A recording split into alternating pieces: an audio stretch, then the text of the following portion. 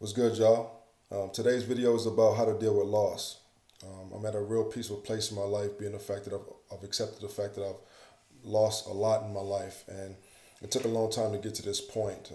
And when I say loss, I'm talking about family, I'm talking about friends, I'm talking about my best friend, I'm talking about women in my life that I actually felt myself being in their life, in our lives, for the rest of our time on this earth. And over the course of the last couple of weeks, I've really seen a couple of my friends that really needs to see this video, and so it's put on my heart to shoot it.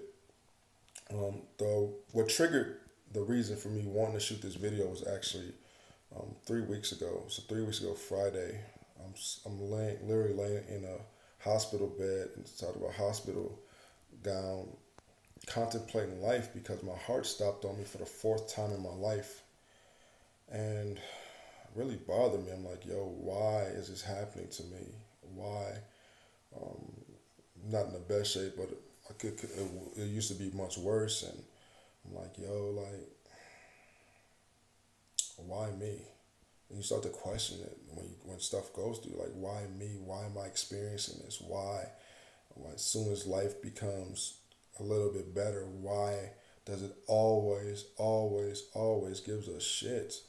And another thing, or another reason I wanted to shoot this video is because a lot of my friends have been going through stuff. I shot my video about depression and anxiety, and that opened up the floodgates for people telling me how they felt about life itself. And I want to continue to talk about things to help encourage us to talk about, one, the things that bother us, two, to create a healthy conversation about mental health, but also I want to just be able to I want to be able to make people feel comfortable about expressing themselves.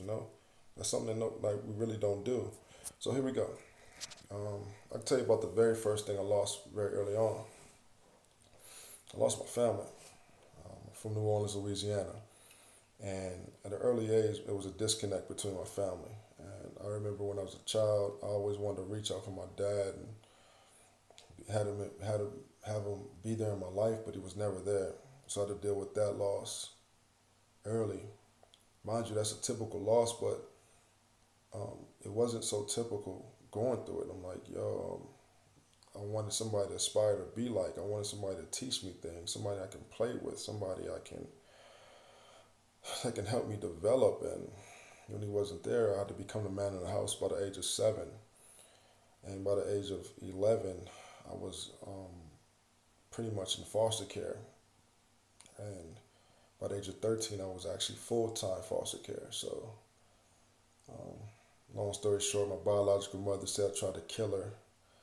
And simply, I was just washing a knife. And if you know how to wash a knife, you know you wash it with the blade up away from you. So I was washing it. She called me, and I didn't drop the knife. I just happened to turn around, and she was over my left shoulder. I go to I didn't mean to point the knife at her. She just happened to be right there, and the tip of the knife was at her stomach. And she called the Department of Children and Family Services and said I tried to kill her. And I ended up in full-time foster care. So I was in full-time foster care from 13 to 19, and those years were critical to me because it's like I had people that weren't my family raising me. I had people that really didn't have their best interests in me raising me. Like I knew what I wanted to do, I knew what I wanted to accomplish, but sometimes there are people in your life that see you living a life that they want you to live, and not necessarily understanding how you want to live your life. So throughout the course of my high school years, um, I lost a couple of my friends. I really lost somebody I looked up to, and we back in high school we weren't the best of friends, kind of rivals in a way.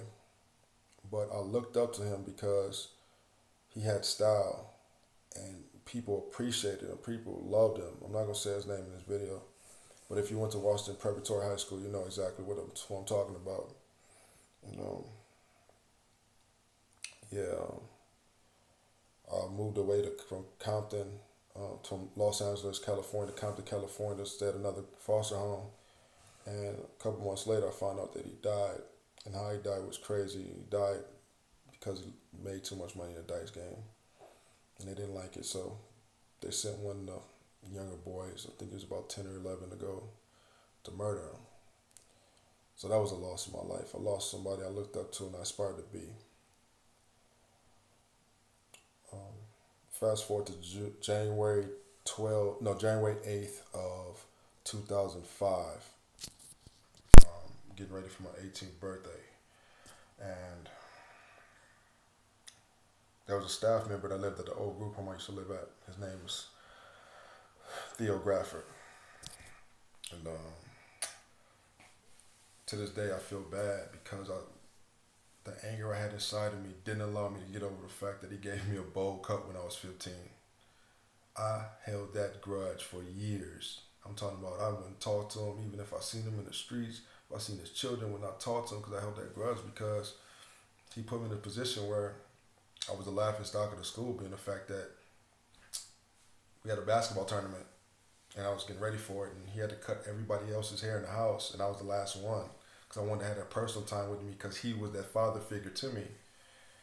And he got tired, and I guess he got tired. He went too high on my fade. Next thing you know, my fade all the way up here. And I was like, yo, what is this? So I got everybody in the house laughing at me. He laughing at me. I go to school. They tell me to take my beanies off or I get suspended. If I get suspended, I can't play in a tournament. It's a big tournament to get seen. And I'm like, yo. So I told him I told myself on my 18th birthday I wanted to be a man. And I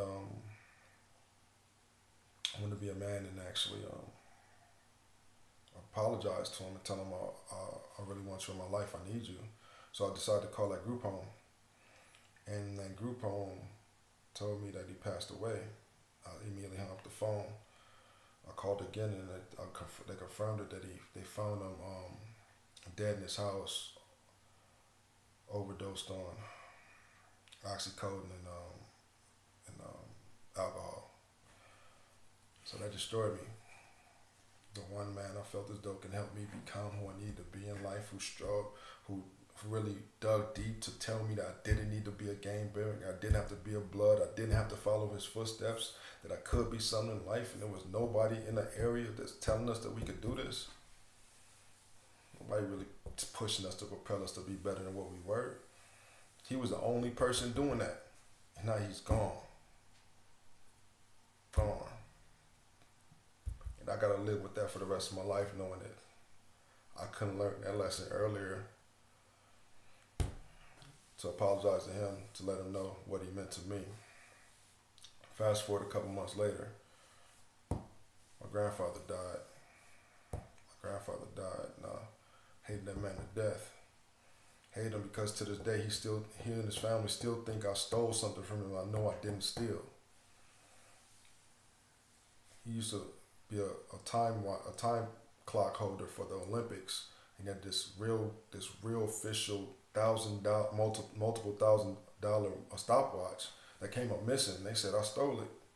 'Cause at the time I was stealing shit, but I wasn't stealing shit from people I knew. I was stealing stuff from like businesses that really didn't give back to the community. And I used to steal stuff because one, my mom couldn't afford them to take care of me, let alone my three sisters. So I had to steal to make ends meet for me. And yes, I regret that. That stuff I lived with, I actually overcame and have to deal with over my life. But long story short, when I was in 7th grade, it was about 2:30 in the morning. He pulled me out of my bed. He broke into the house, drugged me out of bed, beat everybody in the house till he got to me, and then put me in a car and he took me to the alley and damn near killed me. I'm talking about lumps all over my face, choked me out with a belt, punching on me. And I'm like, at that point I was really scared. I didn't want to hit him back because I was taught to respect my elders, but I can literally feel him beating the life out of me. And I'm like, so that happened, and when I was 18, he passed away. I didn't tell my biological mother this, but it hurt me because now the only man I knew that was part of my family tree is gone. So I lost two of the most important men in my life. One man showed me what it was to be a man. One man showed me what it was to not what not to do, what not to become. Fast forward a couple of years. Fast forward to 2012. My best friend. She's been my best friend for years, since high school. It was almost love at first sight, but we understood that what we needed each other. We needed each other in our life beyond that, and to be that rock, and to be that stable source of energy. And I had to let her go. I felt as though like she came to visit the city I was living at the time and didn't even respond to me when she was here, and then she just left without saying it was on accident. I felt as though, yo, you really don't give a damn about me and whatnot. So I had to settle with taking that loss on my own, and that was crucial. And the most recent loss I had when I lost my business. I lost a business where I was helping people get fit and lose weight, and I ended up on the streets. I was on homeless on the streets from February 21st of 2016 to December 21st of 2016. And I got off the streets and ended up back on the streets because lost my job a couple months later. So I was pretty much on the streets for almost a year and a half. And that loss taught me that there's strength inside me that I didn't have.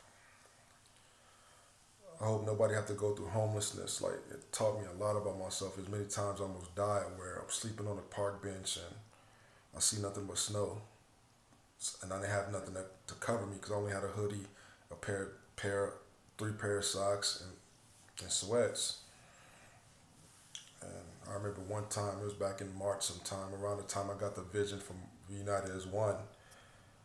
It was a Sunday. I think it was the 14th, if I'm not mistaken. No, it was the 13th of March 13th of 2016. About noontime, I called the Uber, and the Uber came to pick me up and asked me like, "Dang, you been out here in the cold for a while?" I was like, "Yeah, I actually slept in this for the last 15 hours." And he was like, "Oh my God, how do you survive?" And I'm like, "I don't know, but I need to get to the gym immediately." He's like, "That's where you're going?" I was like, "Yes." He was like, "Why do you need to get there immediately?" Because I'm like, if I don't get in that sauna room right now, I'm gonna die. I'm gonna die.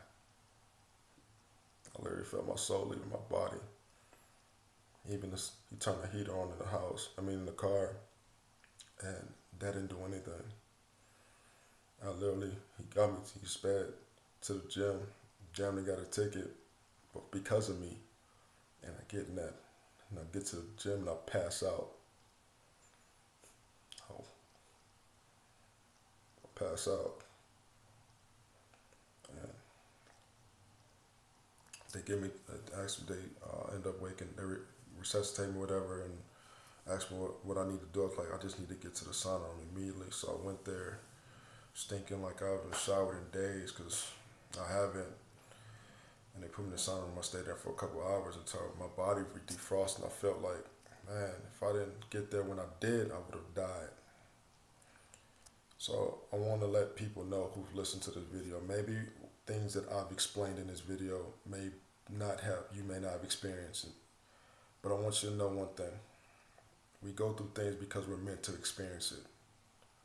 We go through things because they're tests. They're tests to help us pass in order to become who we need to be. And if we fail, then we remain the same. First key to anything in life is acceptance. Acceptance of the fact that it will happen, or it is happening right now. The next step you need to understand is, can you affect positive change on a situation? If you're dealing with family, if you're dealing with loved ones, if you're dealing with financial situation, if you can affect a positive outcome on it, then do so. If you can't, sometimes it is best to walk away. You have to, for the sake of your own. You may not be able to walk from family members, but kind of distance yourself to the fact you can get your own mental right. You can get clarity, sanity, and so you can move on with you. And if it's a loved one, you have to understand that, one, if that person's not helping you grow, if that person isn't helping you advance in life, person's just a mannequin at that point, just there to look pretty. As you dress it, how you see it in your thoughts and your dreams. We don't need that in our life right now. It's 2018 and we're in a dark time right now. Everybody needs somebody in their life to not only help them build, but also help them become happy. You can't make anybody happy, but you can help somebody become happy. And a lot of people walking around here not feeling that way. So once you accept the fact that you can't affect positive change or not, the third step is actually taking the action steps to make something happen from there, to change the outcome of the situation, to put yourself in a better situation, and things of that nature. I hope this video finds you, and hope that it helps you. If you have any questions, feel free to comment in the comment section below. Again, my name is Russell. Have a good rest of y'all day.